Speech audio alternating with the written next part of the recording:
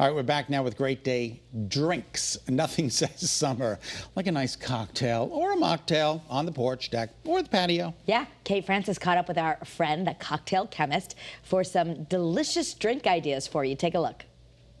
Okay, so if you are hanging outside on the patio, maybe looking for a cocktail or a mocktail, look no further than the cocktail chemist himself, Dimitrios Zaharidis. Perfect.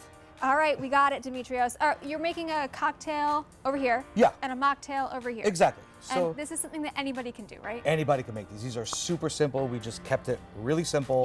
Yep. Great, 2-3 ingredient cocktails that you can make while you're outside on the patio hanging out. And you don't want to get too involved with your mixology skills. Okay. This is the easiest alternative. This is bare minimum level. Oh, absolutely. Okay. Anybody can do this. Perfect. So this is, you said, the twist on a Hugo Spritz? On a Hugo Spritz, yeah. Hugo Spritz has become very popular over the last, maybe less than a year.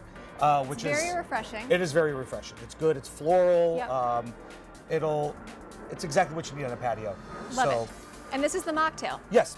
Okay. So usually we're using Saint Germain, but Saint Germain's alcoholic. We're going to use Giffard. This is a French product, and this is a non-alcoholic elderflower liqueur. Okay.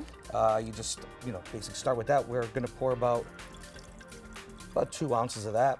And again, if you go overboard, it's not alcoholic, so it's not going to do anything to you. We're going to do some sparkling water. I'm using Pellegrino. A couple ounces of that. And then we're using our Mio Netto, which is our non-alcoholic Prosecco. Oh, okay, love it.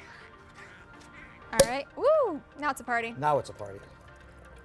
It's the best sound in the world. Mix it up just like so. We're going to add our ice. That's it? And that's it. That's it. We do, if you want to get fancy, do a little garnish.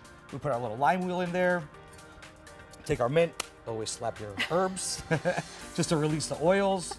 And that also plays an integral part in the cocktail because you're smelling that as you're drinking it. Okay, fantastic. And cheers, patio sipper. Okay, so this is your mocktail. Obviously, you can make it a cocktail if you want. And then we have our actual cocktail. We have our actual cocktail here, which is just basically a highball cocktail. So it's a spirit with some kind of mixer or soda.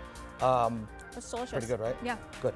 Okay. How is it in relation to the real one? You honestly can't tell. the difference. It's great. It's so good. It's great. So we're using Cabo Greek Island rum, the first ever Greek Island rum. Okay. And we're going to do some Mandarin soda. So I chose the Mandarin because in our Greek Island rum, we distill it with dried Mandarin peels. So we're just trying to play off of the ingredients and the botanicals in the rum itself. So all you do is just start with some ice, a couple ounces of the Cabo Greek Island rum, fill with our Mandarin soda. I use Jarritos. You can find this in any Spanish. That is I love so easy. Squeeze Little squeeze of the lime. Yep.